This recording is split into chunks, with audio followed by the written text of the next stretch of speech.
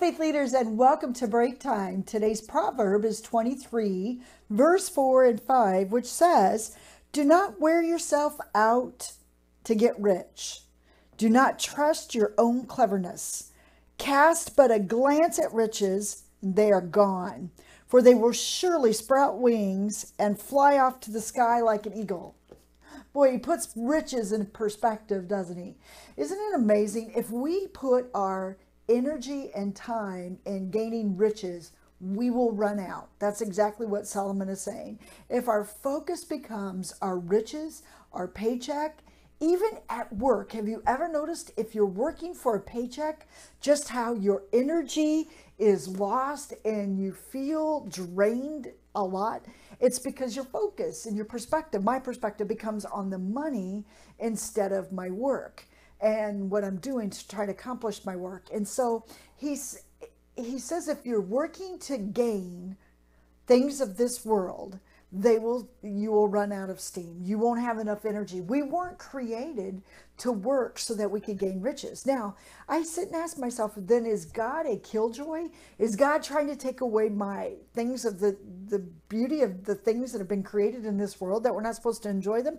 No, that's not what this is saying. But when they become our focus, when they become our perspective, when they become the motive behind why we want to go to work or why we want to make more money, is so that we can have more toys, you soon find yourself becoming lethargic, because we were never meant to gain strength from things that are not eternal.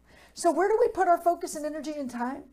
You know, I think we can really kill this spirit that tries to raise itself up in us by focusing our time and our energy and the resources that God has given us on our relationships. Those are the things that will make it to the next. Those are the things that will make the eternal trip.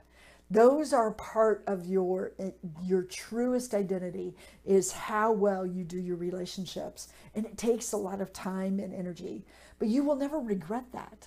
When you focus there, if things of this world, they're trying to gain riches and trying to get a bigger house or trying to get whatever it is, your energy depletes itself. But when our focus becomes about people, relationships, those are eternal matters. So sometimes we need a perspective change. And as we begin this new year, I'm praying that as we walk in, we'll begin to focus on what's really significant and important.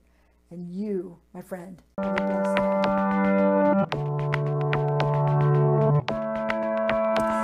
Many people ask me, how is MSM supported? And I want to say, by you. You are the reason that we can continue sending break times out, making videos,